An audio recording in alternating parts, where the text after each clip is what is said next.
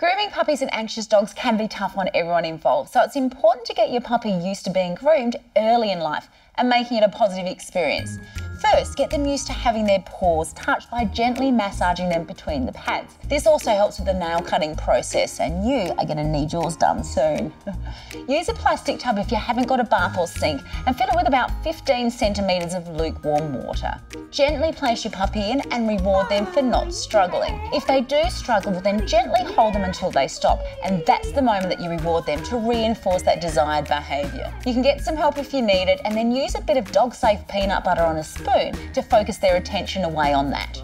Gently cup water over your puppy's back, avoid their ears and eyes, and use a face washer instead for that part. Use a small amount of all-natural puppy shampoo like this DGG one on their back, and then you just gently rub it in. Make sure you rinse them thoroughly and dry off with a microfiber towel. Best to just towel dry them the first few baths so they get used to the experience. If you have a long-coated puppy, like little Snooky here, use a detangler spray and then you brush out any knots before you actually bath them. Always put your fingers at the base if they do have any knots and then gently work them out.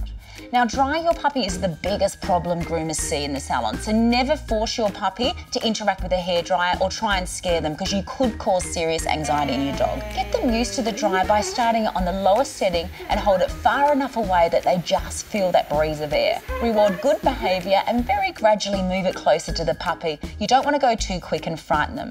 Once dry, brush your puppy again. Let your puppy sniff and smell the brush. How's that? Yeah. And then gently move to brushing them again if they're still a little bit damp. If they want to bite at it or they start to wiggle, stop and try again when they're calmer. To help with your puppy grooming needs, look for the DGG range in quality pet stores or visit the DGG website.